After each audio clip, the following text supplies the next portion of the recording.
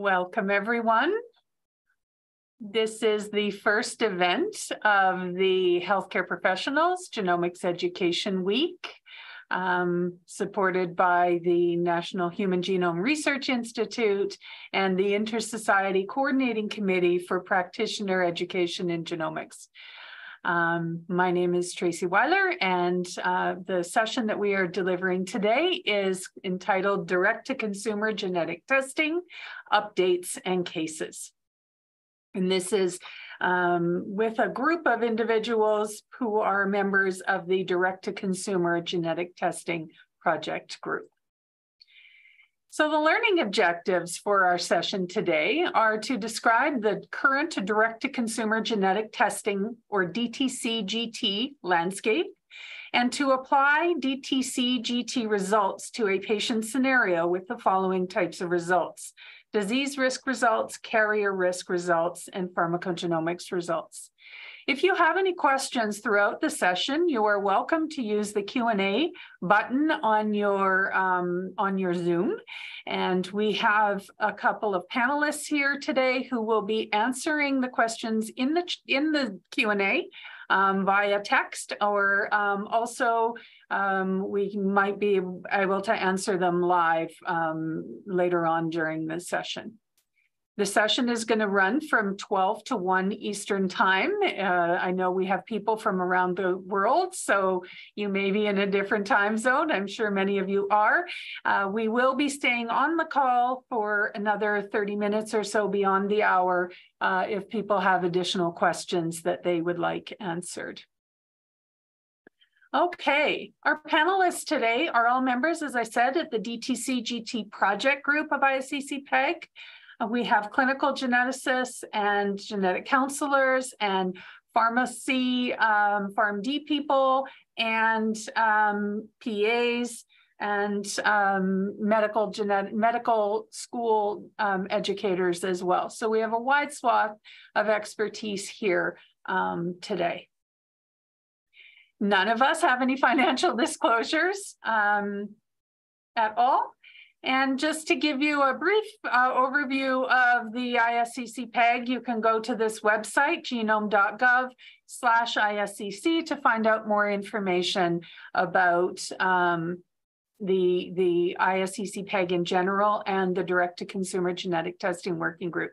The last thing I wanted to say before I turn the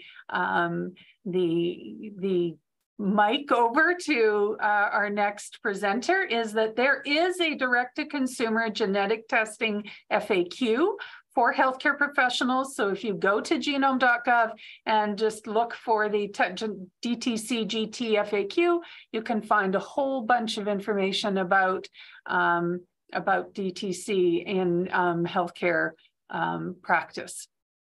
And on that note, I am, all of a sudden, my mic is, or my slides are going backwards. The last thing I wanted to say before I turn the mic over is that we do appreciate your feedback on this event, on this webinar. And there is a QR code here. And if you leave the call early and leave the Zoom early, this will appear, and we would really appreciate your feedback on this presentation. It will also, doesn't matter when you leave the webinar, you will get this link. And so let's start with an introduction of direct-to-consumer genetic testing. Nguyen Park is a physician associate, and she will lead us off. Good afternoon, everyone. And I'm really excited to be here with you. My name is Dr. Nguyen Park. I'm the president and founder of the Society of PAs in Genetics and Genomics. And we're going to talk about genetic testing models. So genetic testing can be a little confusing for people. It's easy to break things down, though, if you look at the different types of testing. And if you look at different factors.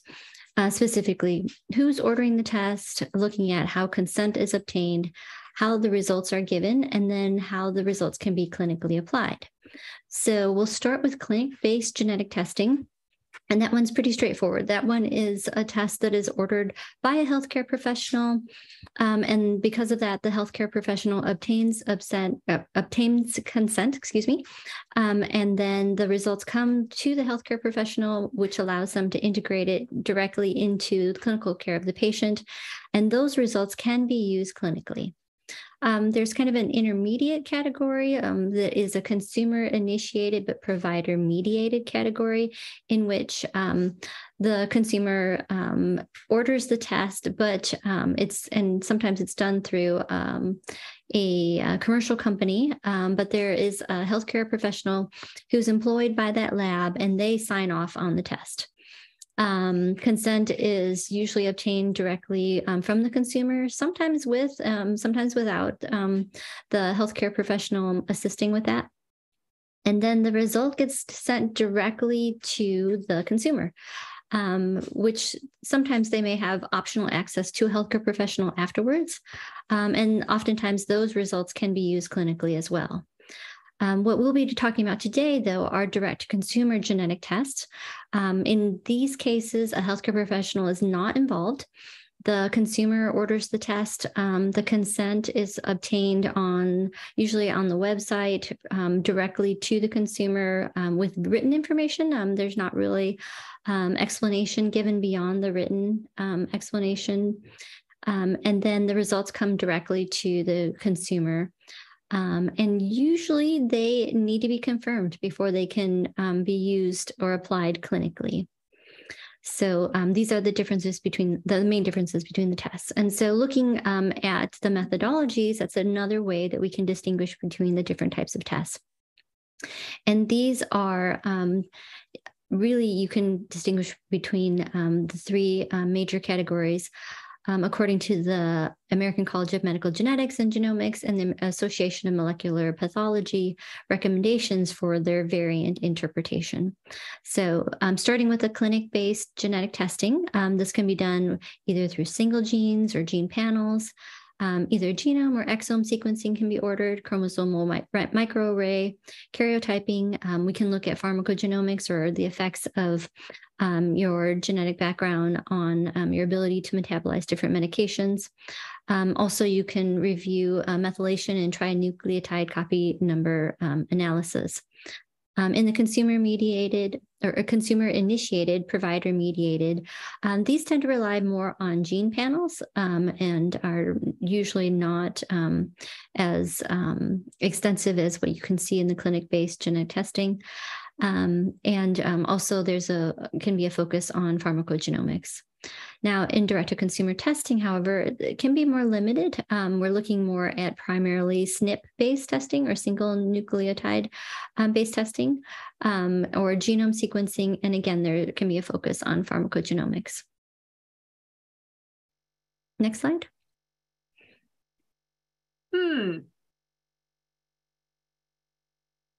It's interesting. There we go. Sorry okay. about that. Oh, no, you're fine.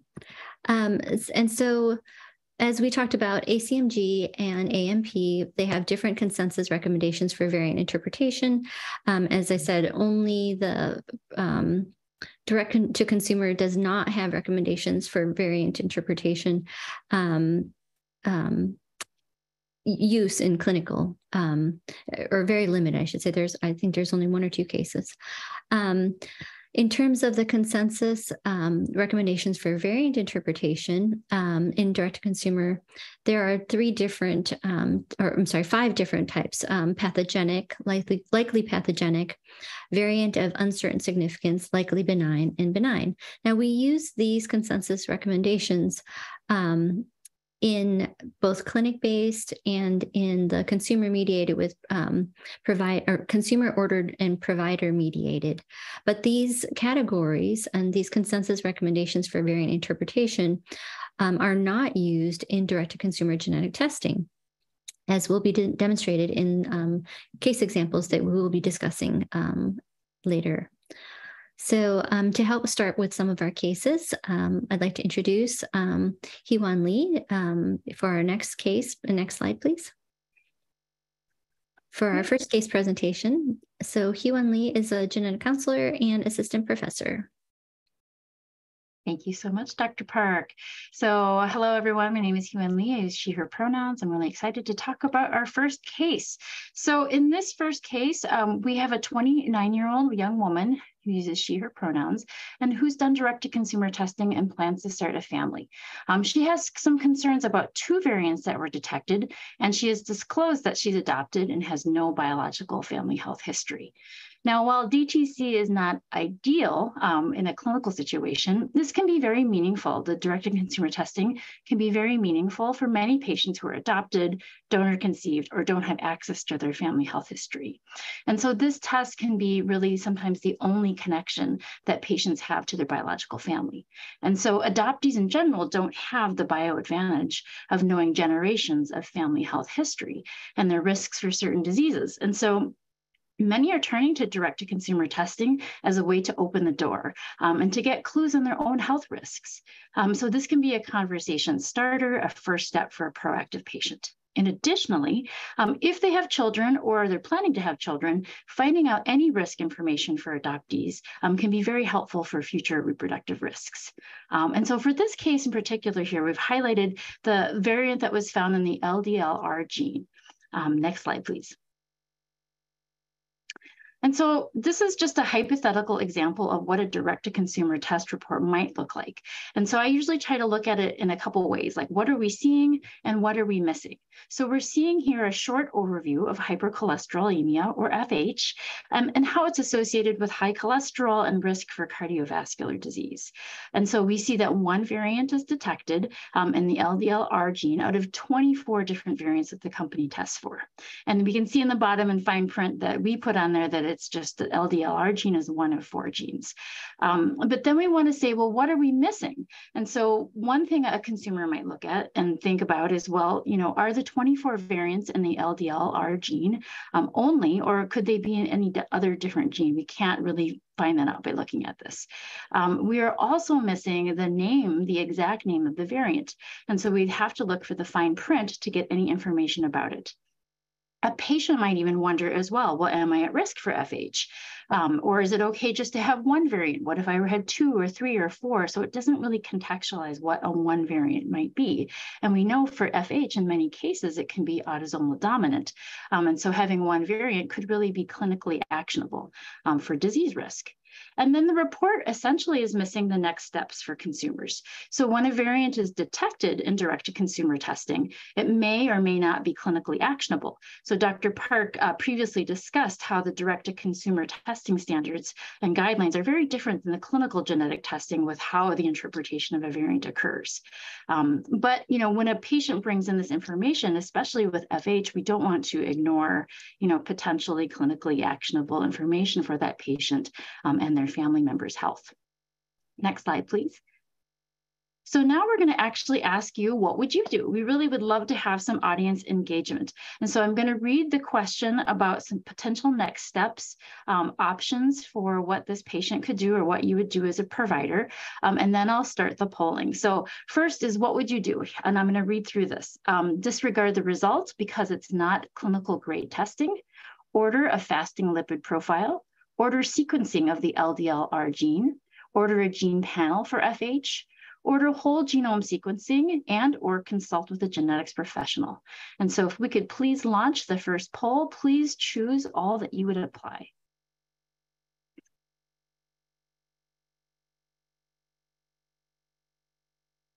Great, we're getting some good results here.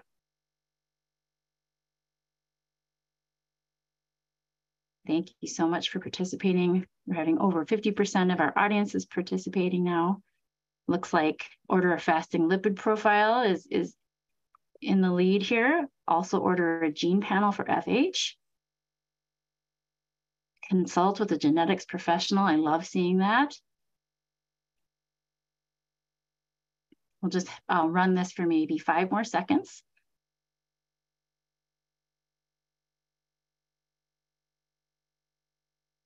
Wonderful.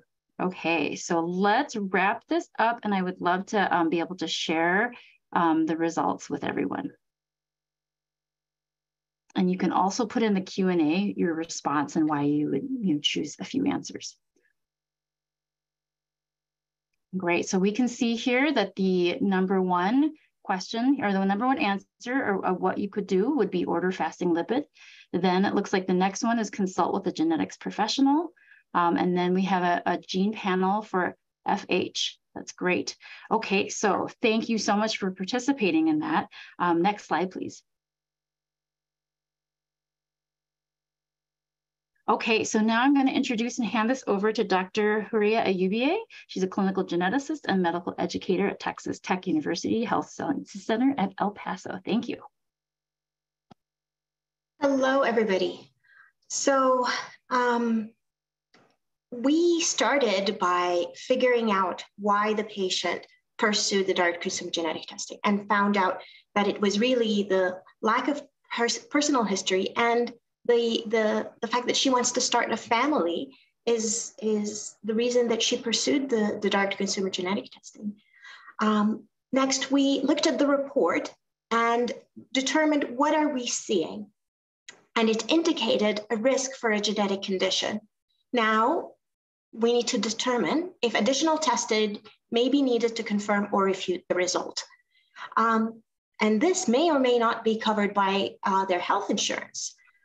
So in this case, a good starting point would be a lipid panel, because it's something that you can order as part of national guidelines and recommendations and would give you some guidance as to whether or not the patient's variant is contributing to their elevated cholesterol. The second step would be to consider clinical genetic testing, since this genetic test result could predispose to elevated cholesterol. And even in some individuals, actually, even if it is confirmed to be truly pathogenic, if it's confirmed that it is truly associated with elevated cholesterol, not everyone manifests elevated cholesterol. And we call that variable penetrance. If she does not demonstrate elevated cholesterol, it may have reproductive implications as they are planning to start a family. So let's assume her lipid panel came with elevated cholesterol, LDL more than 190. The next step would be ideally to send genetic testing. Now, because as Dr.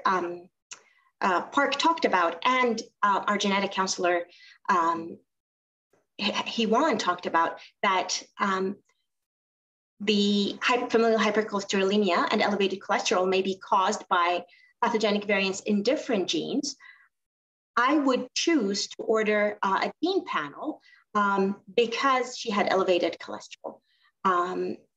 And this way it would be more informative.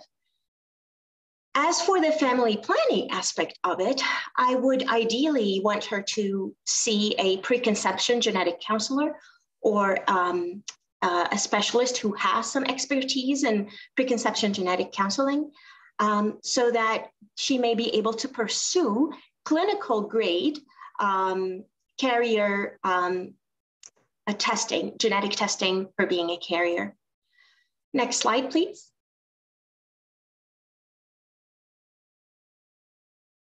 So here, her familial hypercholesterolemia panel came back with a pathogenic variant. And notice the difference here between this hypothetical clinical grade report versus the direct consumer genetic test report. The report shows you the gene followed by where exactly the nucleic acid change is and the exact annotation. In the interpretation section, it tells you more about this genetic change, tells you more information about its frequency in the general population, whether there's been any evidence to support it in the literature or not. And here it is classified as pathogenic. Next slide, please.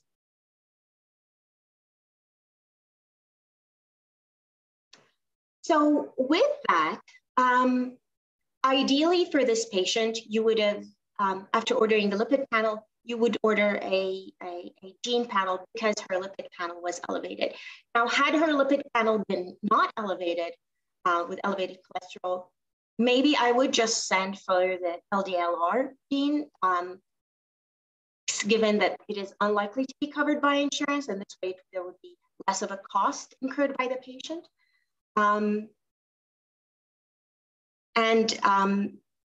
While a geneticist or a genetic counselor would be helpful to walk you through these results, but being the only genetics professional in El Paso, Texas, I don't think it's feasible for every patient who pursues direct-to-consumer genetic testing to be evaluated by a genetics professional. And with that, we'll open it up for questions.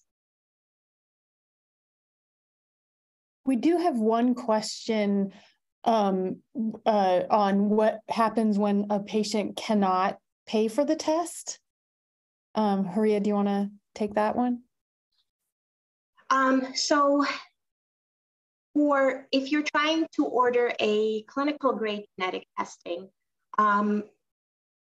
ideally you would try to go through the patient's insurance in order to, and this is where it becomes a problem when it's direct consumer genetic test result without any accompanying alteration.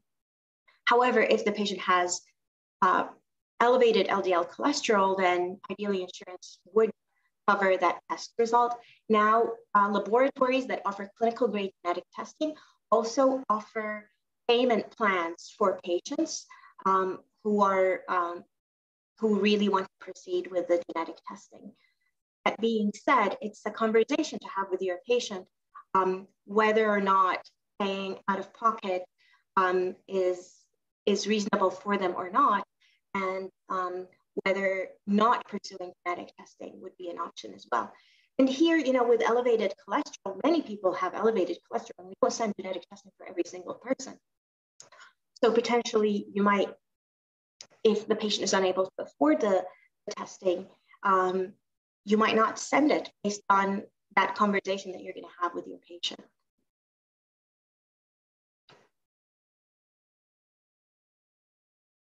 I think we've answered all of the live questions. Oh, hold on, one more just came in. Do you routinely recommend DTC genetic testing for patients who have no family history info available? Heewon, do you want to take that one? Yeah, that's a great question. So I think routinely, it really depends on a person's personal history, if they have any conditions that might warrant genetic testing or other preventative health measures. Sometimes when patients would come to see me, I was in cancer and they didn't have a family health history, we would order usually a larger panel, but there's a lot of considerations to think about, if people, how much information the person wants, how much they're comfortable with, if they have biological children or wanting biological children. Sometimes people would come for gender affirming care and they had no family history. They wanted to know if they carried, a BRCA or other high risk variant. So there are definitely situations where I think genetic counselors and other genetics professionals are willing to consider, genetic testing. But if someone is very healthy and they don't have, any personal histories, then, it really warrants a larger conversation to figure out what's the right path, what makes sense, what's covered, what isn't, and then go through the informed consent process to make sure the patient is very comfortable with that. Thanks. Thanks, everyone. I think we've answered all of the live questions, so we can move on. Thank you, Heewon. I would agree with you. I wouldn't particularly recommend direct consumer genetic testing because, again, it only tests for select variants. And if they are concerned about a cancer risk or other, you would want a more comprehensive test that is clinical grade rather than direct to consumer. But an alternative may be consumer initiated, physician mediated. With that, we are going to move on to the pharmacogenomics aspect of this case because we are going to start medications for our patient. And as it happens, your direct consumer genetic test also includes pharmacogenomic test results. And our clinical pharmacist with expertise with pharmacogenomics, Dr. Roseann Gammal is going to present the next section. Thank you so much, Dr. Ayoubieh. As she said, my name is Roseann Gammal, and I'm an associate professor of pharmacy practice at Massachusetts College of Pharmacy and Health Sciences in Boston. And so in this section, we'll talk about the pharmacogenomics. So again, pharmacogenomics is a field of study that lies at the intersection of pharmacology and genomics, and it's all about how our genes influence medication response. Next slide, please. So we're still with the same patient as we were in the first part of the case, but now we're going to focus on the pharmacogenomic aspects of her direct-to-consumer genetic testing. In particular, there was a variant detected in a gene called SLCO1B1, which relates to statin medications that are used to treat high cholesterol. Next slide, please.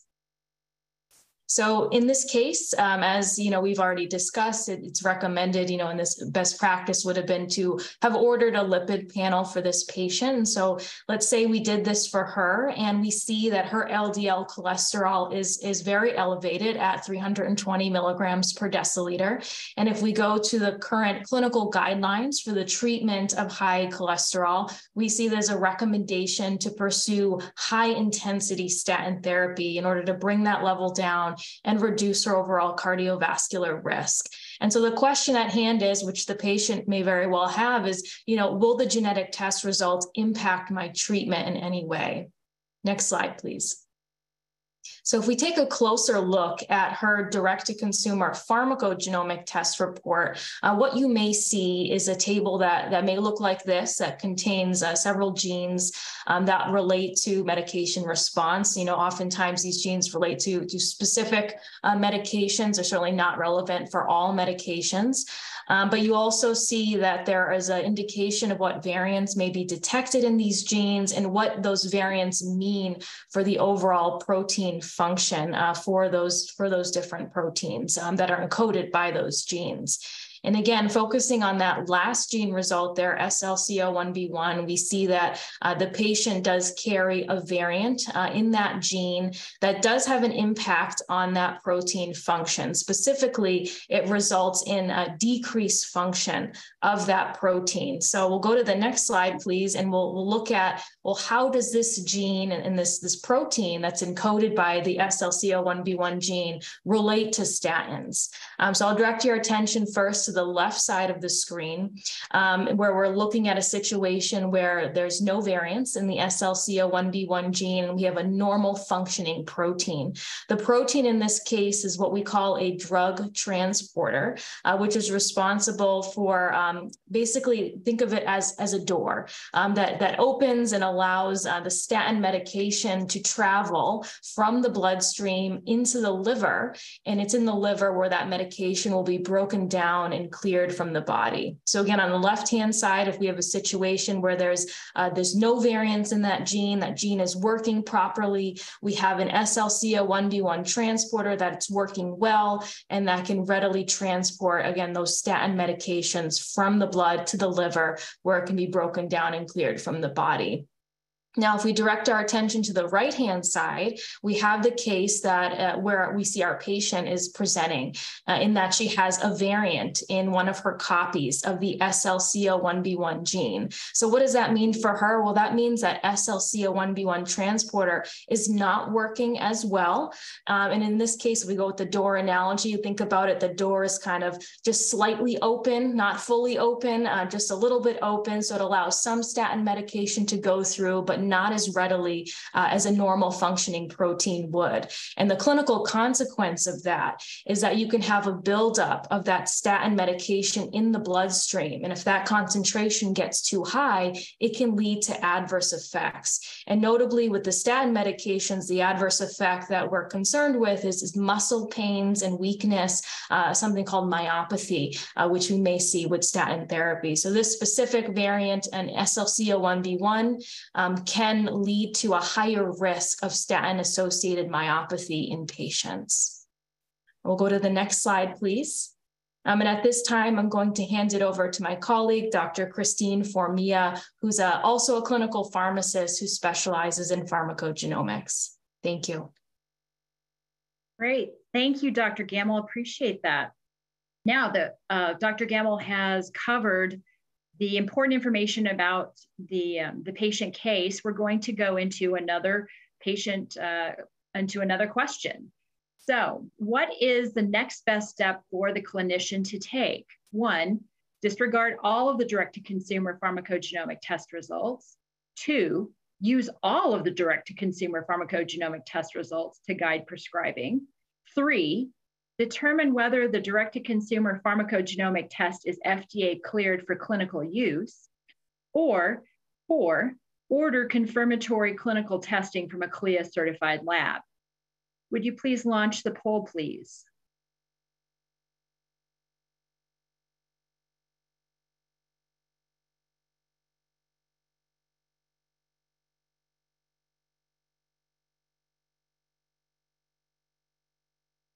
Is the polling launched? Oh, thank you. Very good. All right. I'm going to give it a few seconds here for you all to participate in the polling.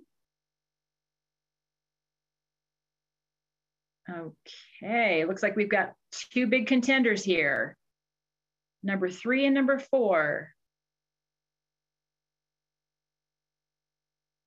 And we have about 60% participation. Thank you. Maybe just a couple more seconds here.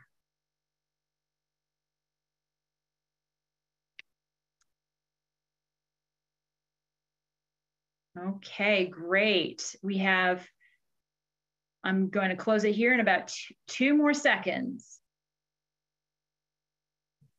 All right, thank you. Well, what we see here is we're going to share the results. And it looks like from our polling question, we had a very neck and neck response selecting number 3 and 4 from our participants today. Thank you. Let's close that poll. Appreciate that. And next slide, please. The answer that we're looking for the next best step for the clinician is number 3, to determine whether the direct-to-consumer pharmacogenomic test is FDA cleared for clinical use.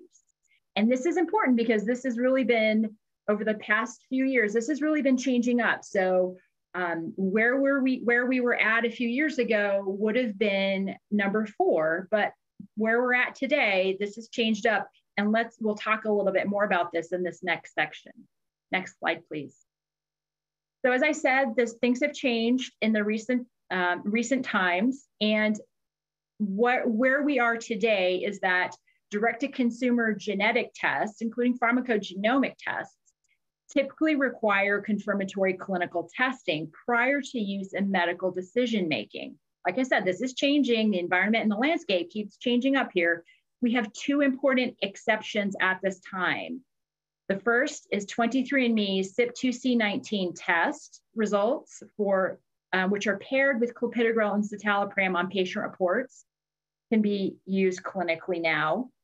And the second key exception is 23andMe's SLCO1B1 test, which is paired with simvastatin on the patient reports. This is the second exception. So these 2 are the only 2 tests for pharmacogenomics direct-to-consumer testing that can be used for medical decision-making currently.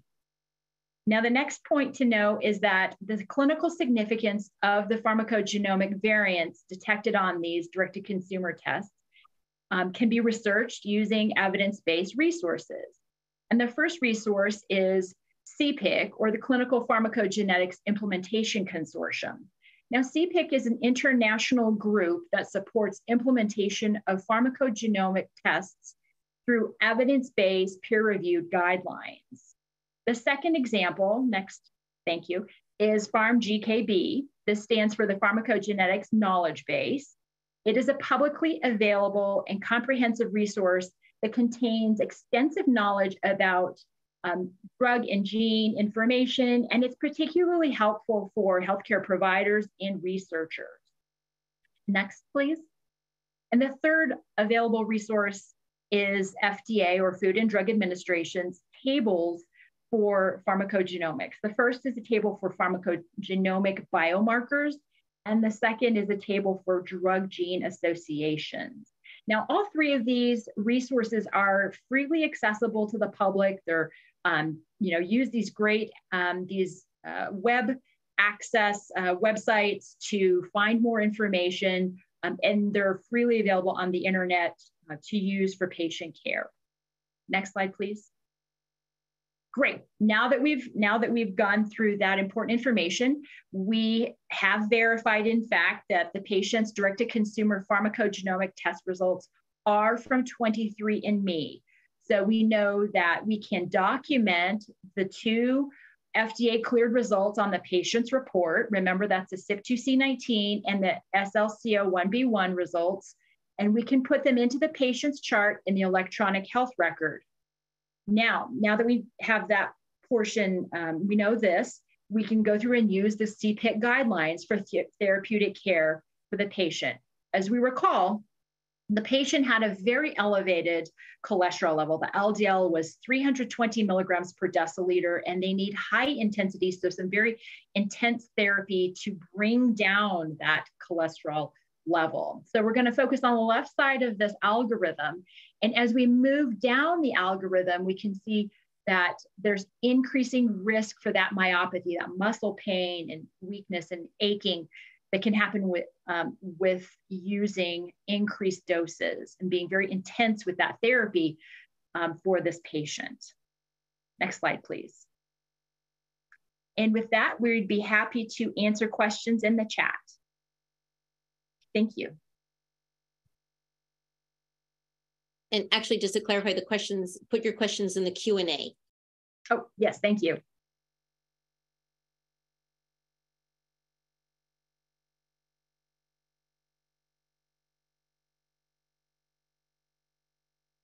So a couple questions are coming up, and the first one is, what would the normal doses be? Christine, can you answer that one? I don't have the numbers right here. I would be using the medication doses that are listed in the drug labeling at this point. That would be the starting point. These would be the higher doses for this particular patient case.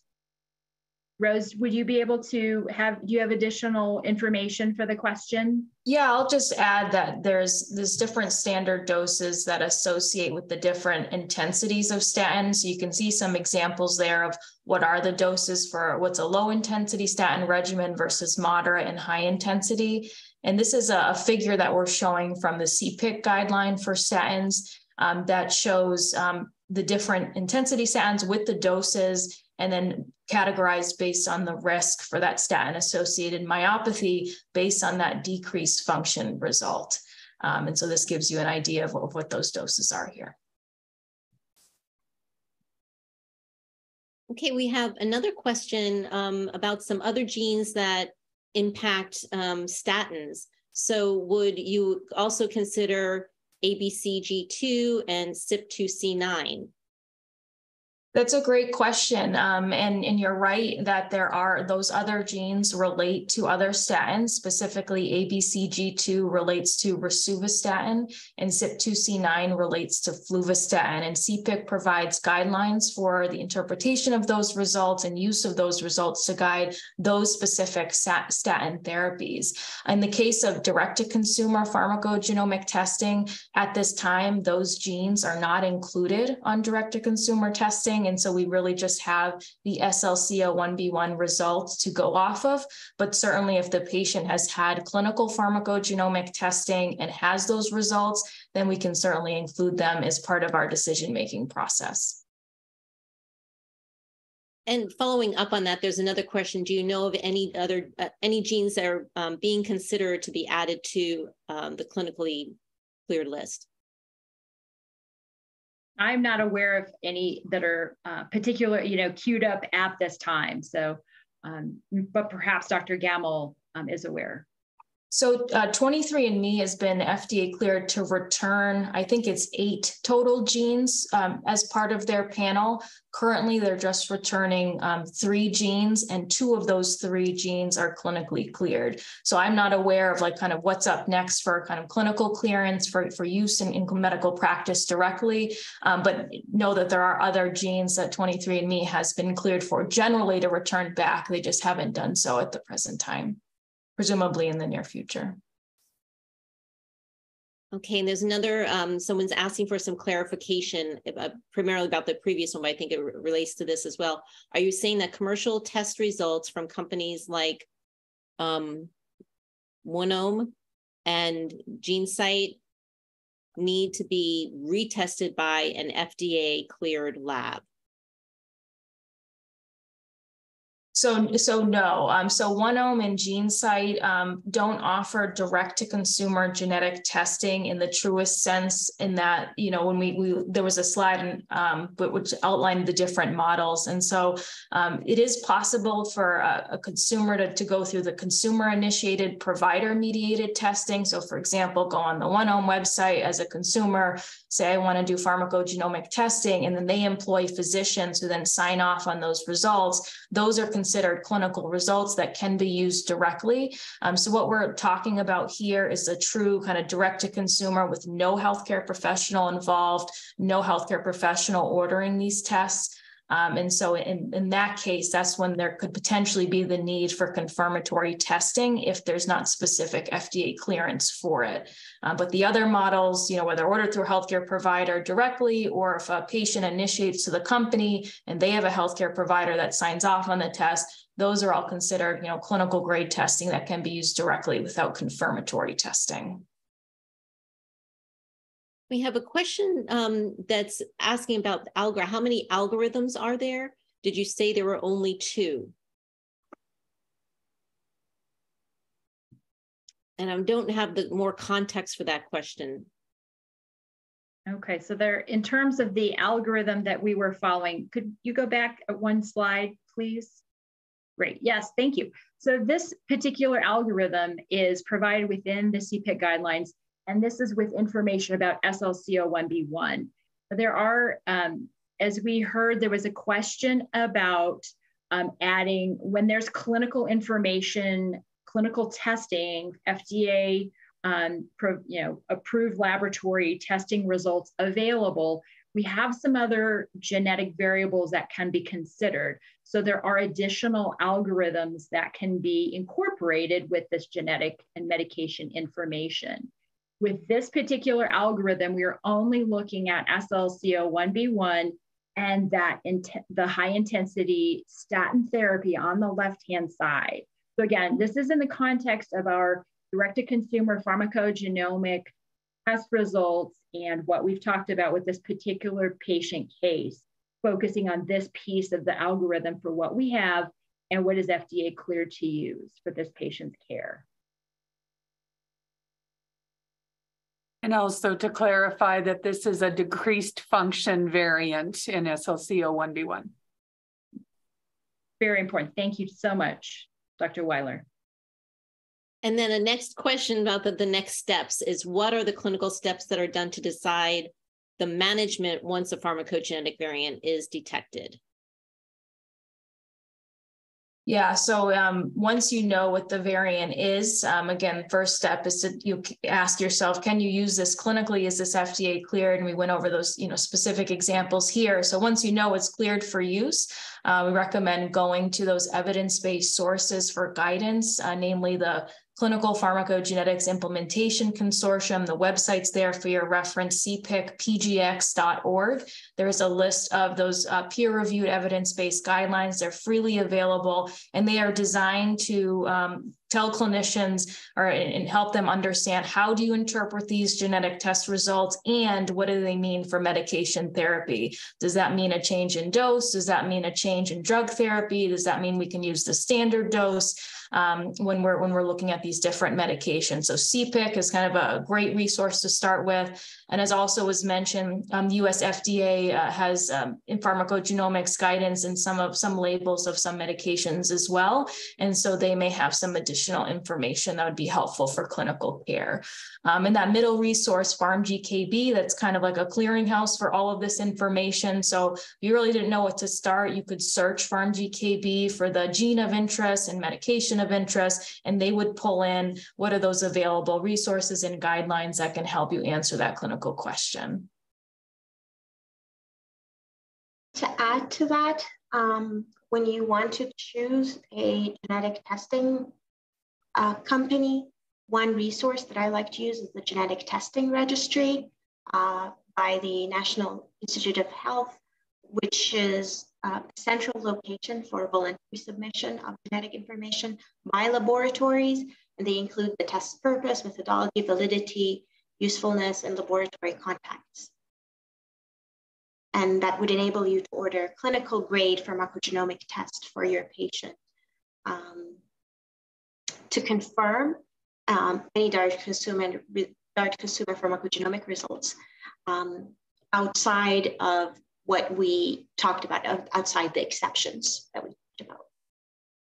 And even I'll just add too, even if you have a clinical result back from direct-to-consumer testing, like the SLC01B1 result, note that other clinical tests may test for additional variants that were not included on the direct-to-consumer test. And so it is possible to get additional information back from a different test, again, depending on what variants were covered compared to the ones that were covered on the direct-to-consumer testing.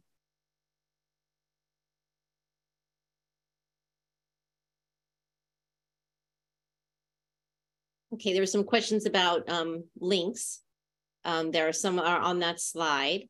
And another question came up about, so what % of the 23andMe report is now FDA approved? Whether it's all of it, 10%, 30%, does the 23andMe report state which variants are FDA approved? That's a good question. And this is just in general, I believe, not just for pharmacogenetics. So I can speak to the pharmacogenomics piece of it. Again, I think there's 8 genes that are FDA cleared, for 23andMe to report back. Currently, they're reporting back 3 genes, and 2 of those 3 genes no longer require confirmatory clinical testing for use. So that's the pharmacogenomics piece of it. I'm not sure if someone else on the panel might be able to speak to. Actually, as far as I know, I don't think anything else it can be used directly clinically, but yes, I'll defer to my colleagues on the panel for that information. So the FDA, they have received marketing authorization by the FDA for accuracy, reliability, and consumer comprehension, but you cannot use them clinically without confirmatory clinical genetic testing. And and you're going to see that on the report too. With the exception of the pharmacogenomic variants as they pertain to the medications that Dr. Gammal and Dr. Houriya talked about. That being said, there are other direct-to-consumer genetic companies that are offering additional results. Again, you need to confirm those results through a clinical laboratory before you act on them. And there is a difference between, and this might change with time, but at present time, these reports from direct-to-consumer genetic testing companies typically have a sentence or two saying, please talk to your healthcare professional before implementing any changes in your medications or taking any new medications or lifestyle changes based on these results. And in speaking of direct-to-consumer genetic testing more broadly, I would say that you need to be cautious as healthcare providers and as consumers in terms of the way, as we said, that the variants are not reported according to the consensus recommendations. And frequently they are testing a very small proportion of variants. And there can be hundreds of variants that are associated, but they may only be testing 3. And so that's not helpful for you as a healthcare provider or you as a consumer to definitively be able to say anything clinically about reports from direct-to-consumer genetic testing, especially when they're not clinically validated. So another really great point just came up in the Q&A, and this is about how understandable the language is of the reports for general physicians. So the question is, are DTC pharmacogenetic lab reports typically written at the level of understanding to family medicine physicians due to, as we all know, limited genetics professional access? I would think patients would discuss these results with primary care physicians before they are referred to genetics professionals. And that is absolutely true. And that's a key reason of having this session. So would somebody like to address that specifically for the DTC pharmacogenetic lab reports? Roseann or Christine? Sure, I'll take a swing at that one. Most of the results are, if they're direct to consumer, the information that's there is geared towards the patient. These are readily accessible, and that language is very accessible for general consumers. However, when we start talking about clinical grade pharmacogenomic testing, because those tests are typically ordered by healthcare providers, such as family medicine, healthcare providers, genetic counselors, there's a higher level of discussion based on the genetics and the medication interactions, and they are at a higher level of understanding.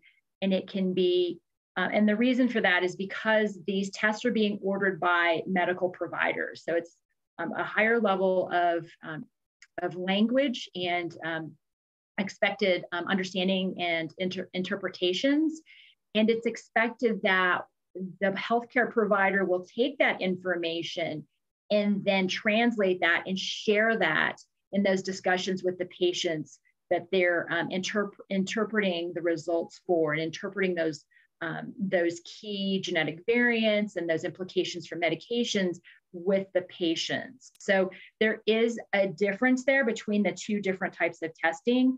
And it's also important to know that the healthcare providers getting that understanding is important, using those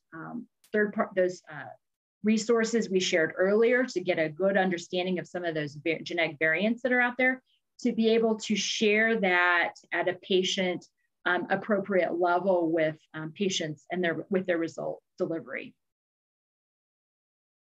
So Dr. Houriya, you're suggesting that some of the reports might be at a higher level, and you're referring folks to, like, primary care physicians to the resources to really have a better understanding of how to interpret the results that are in a report? I'm particularly focusing on the clinical grade. So some of those, when we have confirmatory testing, does that make sense? The laboratory where the patients go to the providers. Remember, we talked about I think we talked about this earlier in the slide. Dr. Park showed us where we have those situations where patients go to the providers, and the providers, healthcare providers, order those clinical grade tests. Those are the ones that are going to be at a higher level because the provider's involved and they're ordering them. We're talking more specifically about direct to consumer. That is going to be more general. And I think that's at the level that can be understood by a general audience. And that's what FDA has set forth as having general accessibility to that information for direct to consumer, is my understanding. Thank you. And just to follow up with what, as was said before, that sometimes the direct to consumer reports, while they may be, more understandable, they're also lacking a lot of information. They don't provide everything. So to keep that in mind. And there's a question, could you comment on the high frequency of false positives in direct to consumer testing in general? Yeah, I can hop in on that. So in general, a lot of the research that's done on some of these false positives with direct-to-consumer testing is really talking about third-party interpretation services. So a consumer would do a direct-to-consumer test, download their raw data, and then upload it to a third-party interpretation service. And there are a few studies out there that's saying up to 40%, these pretty high levels. So a variance are actually a false positive. So sometimes I've seen patients come in with like 80 pages from their third-party interpretation and saying, oh my gosh, I have so many variants that I'm at risk for. And so what we first have to do is really talk about the education of that and saying, you know, a lot of the times those third-party interpretations are incorrect because they're using different standards and guidelines than even the direct-to-consumer testing and then compared to clinical grade. So we'll kind of go over and talk about maybe some of the highest points, take a look at it. If we do have family health history, try to contextualize it. And if the patient is willing, then have a discussion about clinical grade genetic testing to really try to confirm and kind of, you know, assuage those doubts and worries. Another thing, I think a question was talking about costs associated with DTC. In general, they can be more affordable than some of the clinical grade genetic testing. I don't have a ballpark. I'm coming from the cancer world. I'm thinking, you know, $200 to $300. But also there are some clinical grade genetic testing that can be very affordable depending on income. And equity is definitely, you know, something that we talk about. Sometimes people will say, well, it was really a lot easier for me to just go to a store and get this test and then start this process than try to wait and get to see a genetic counselor, et cetera. So you definitely can understand that it can provide some access.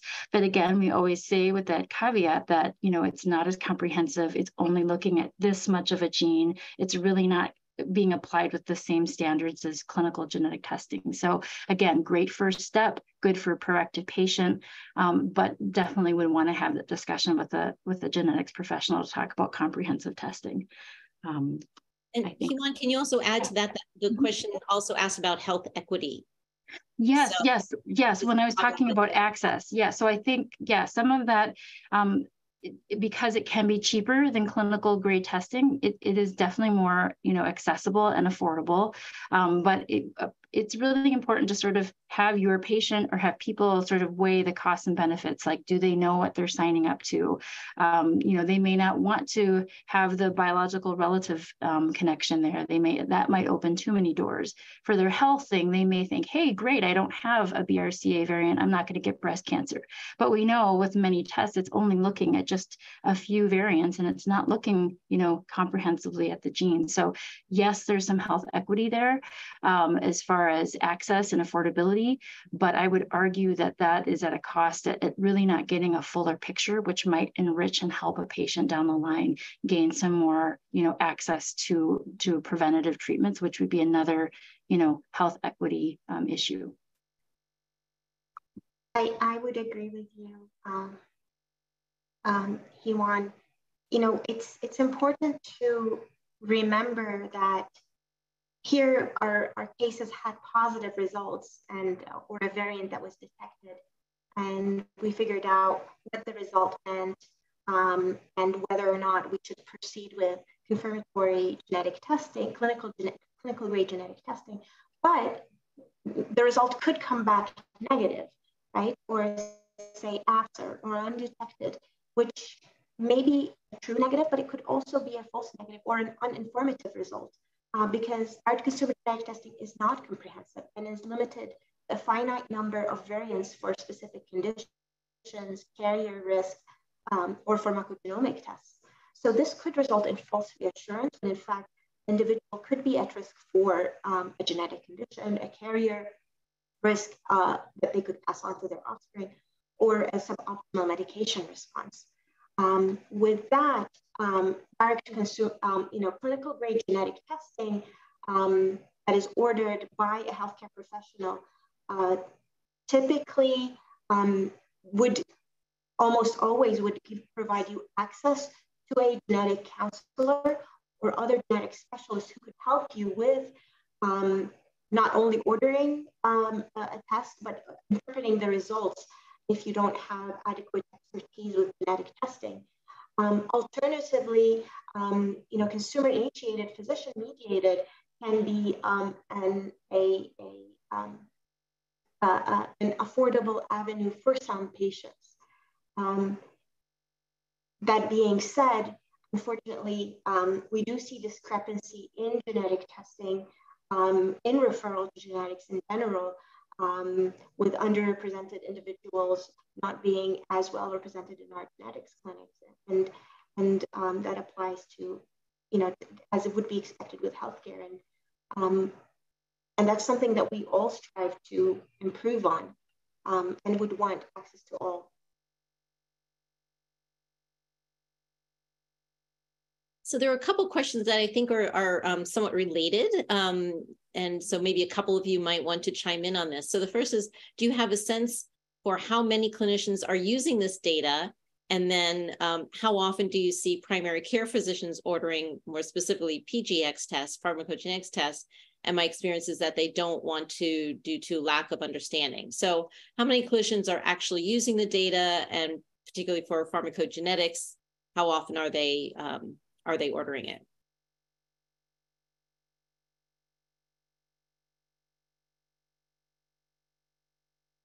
I don't have good numbers. Heewon, do you have any experience? I mean, I think from a genetic counseling perspective, if I've seen it used in the prenatal and the cancer setting, I'm sure in other settings as well. If a patient brings in their direct-to-consumer testing and they say, I have this variant, I have concerns about it, we often have a discussion, of how accurate is it. Most likely we confirm it with genetic testing. We ask about family health history, if there is any. And sometimes there are a few of those consumer-initiated, physician-mediated tests that people can bring in, and we say, okay, that's great. We don't have to retest you on this. This looks like a real variant, but that's probably more uncommon. But we definitely take them seriously. I know sometimes providers will say, oh gosh, I don't know what to do with this, but I always want to reframe the situation and say, this is a great first step. It is opening the door. It is a conversation starter. That patient is interested and engaged and proactive. And so even though if this might not be the right test, or it might be in the direction that, isn't appropriate for them, we can still talk with them and see what their, interests, fears, hopes are with this testing and this health information. And Kathy, so I deployed a study or a survey to PAs in a nationwide survey, and I would say that 25 to 30% of PAs had patients who came to them with direct-to-consumer genetic testing with questions. And so patients are coming to clinicians for this. Also, a program that's going on in the VA is called the PHASER program, which is related to precision oncology and more pharmacogenomics within the VA. So there are more providers within the VA that are being encouraged to order pharmacogenomic testing and to use it in a clinical setting. But in general, I think the feeling, and part of the reason why probably a lot of people are attending our session today is because a lot of people have questions about direct-to-consumer genetic testing and how it can impact on, as people have said, both how do we care for our patients, but also how it impacts on health equity. And then from a pharmacogenomic standpoint, I think, due to the, relative lack of education really in pharmacogenomics among primary care physicians, we really don't see it yet as standard of care in many primary care practices. That being said, there are some centers across the country that have implementation projects. They're leading in the implementation of pharmacogenomics, and they have robust educational efforts to help get their physicians up to speed with testing, and that often makes them more comfortable and more apt to be ordering testing or being more comfortable with the results. But yeah, this issue of education is a big reason why we're all here today, why we're having this Healthcare Professionals Genomics Education Week, because this technology exists, these tests exist, they have the potential to really help with improve patient care. And we need to make sure we're getting our healthcare professionals up to speed with the latest science so that we can help optimize patient outcomes. So education really is key to all of this. And I would agree with everything that Dr. Gammal said. Additionally, keeping in mind that the landscape is changing with these direct-to-consumer pharmacogenomic test results. And over time, we have gone from absolutely none no genetic variants were FDA cleared to a slow changing. Now we have two particular genes that can be used, and we talked about those today. So again, just being aware that as time changes, as we're moving, so is the target. So just to also keep that in mind as well, to communicate with other healthcare professionals and keep asking questions and joining in with groups like this to learn what's new and best for applying to patient care. And for those of you interested in learning more about pharmacogenomics and educational offerings, we do have a pharmacogenomics day as part of this week tomorrow, and there are several sessions. It's all focused on pharmacogenomics, including one that we're going to be talking about a new pharmacogenomics learning series for healthcare professionals that's going to be free to everyone and offered for CE credit as well for a small fee for the credit. But yes, it'll be available for anyone interested to learn more about pharmacogenomics. So if you're interested, feel free to check out the sessions tomorrow as well. Thank you so much, Dr. Gammal, Dr. Houriya, and thank you for all the work you're doing on this, education work that you're doing to help out physicians. This is really fantastic. And I just want to note that it is 5 after the hour, and we are all willing to hang out and then answer more questions. So if you'd like to stay with us, Tracey, do you want to say anything about the time, or should I just keep going with questions for right now? Keep going with questions. Okay. Okay. So you're all welcome to stay with us if you have the time to stay, and we'll have a bit more of a discussion. So then someone is bringing up a really important point, kind of coming back to the health equity issue. And so this attendee is saying that one could argue that the provider-initiated physician-ordered testing approach actually improves health equity. These tests are moderate in terms of cost, around $300, and they don't require an office visit, which is helpful for patients who live in rural settings or have disabilities that impact mobility. On the flip side, they tend to be accessed more by individuals with relatively higher education and familiarity with these types of tests. And I'll also point out that while $300 is less expensive than a lot of other tests, this is not covered by insurance, and many other tests are covered by insurance. So when we talk about health equity, I would argue that this is not very accessible for many folks. So we have to keep that in mind too. But would others like to chime in and say something about this? I would agree that the consumer-mediated or consumer-initiated provider-mediated is more accessible in one respect and less in another. We really, and really, I think partly the accessibility is an issue of do we even know it exists, right? For so many folks, they don't even recognize that this is an option for them. So it's partly an education thing. And the more knowledge we can convey to both providers as well as their patients, the better off everybody's going to be about in that respect. I would also argue that sometimes there can be language accessibility issues when it comes to these provider-initiated and consumer-initiated and provider-mediated tests, because sometimes, first there's the education piece, but then also the ability to communicate the results in a way that makes sense culturally, I think is a piece that it's more helpful to have when you have genetic counselors and genetic professionals within the community themselves, that's a much better option. Yeah, I would like to add on to that too. I think those are all great points, and especially the point about having an interpreter or having language services for the letter and for the the consult. Additionally, the cascade testing, which we know is really important for our case with FH, but for many cases, if it's something that can be passed down to biological children, it's really important to have that discussion between a provider and a patient to say, okay, like, do you have any biological children, or what siblings, or what your family? How do you think they would feel? Let's provide a letter. Let's get that letter translated into these different languages for you. So those are all ways of access and equity that we can, as providers, help out in. And I think something that, maybe hasn't been addressed particularly is there are a lot of psychosocial concerns that can occur during, any kind of testing, but with genetic testing and trying to really figure out one's risk, as well as communicating it to others and your support people.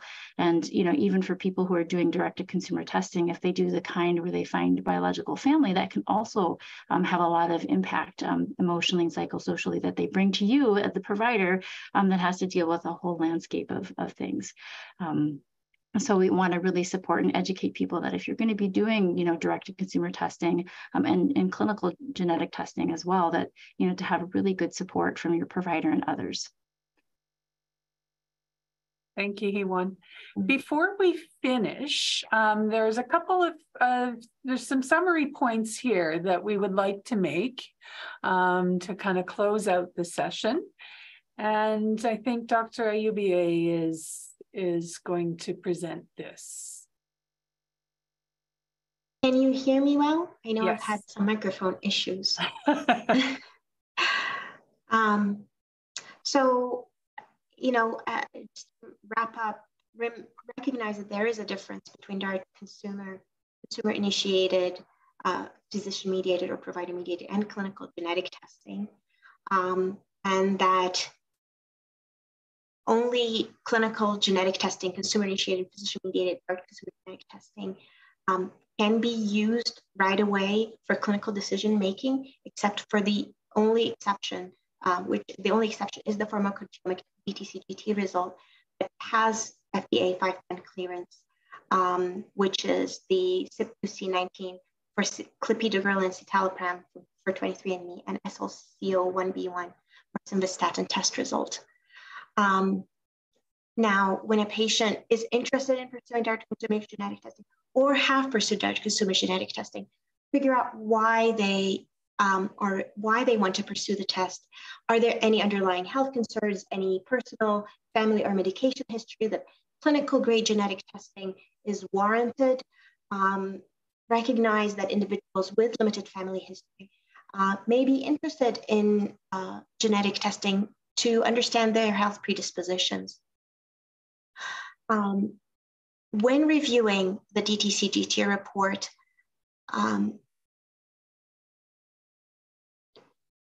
determine what are you looking at, and recognize that there are limitations to the test and there are limitations of the report that is issued by the direct-to-consumer genetic testing company. Additionally, patients may use their raw data, put it in third-party analysis, interpretation services, and those reports may yield false positive results. If you have a direct-to-consumer genetic test report in front of you and a variant is detected, the result is positive, look it up, find out what does this mean? Does this mean it's a risk for a genetic condition? Could they pass this on to their offspring? Is this a pharmacogenomic result?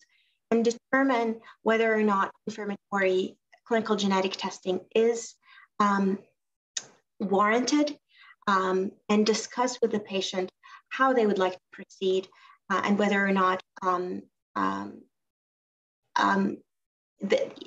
understand that this may not be covered by their health insurance. That being said, any genetic test result is considered private information, cannot be accessed. It's covered by the Genetic Information Non-Discrimination Act. It cannot be accessed by employers except for certain, for the federal government, military, and health insurance cannot discriminate against you. But if you were to take out a life insurance, disability, or long-term policy, they can look at your genetic test results. That's why when you proceed with genetic testing, it's useful to have a conversation with a professional with expertise in genetics to talk about all of those different aspects. That being said, we're still here to answer questions, and we really appreciate your feedback about the session.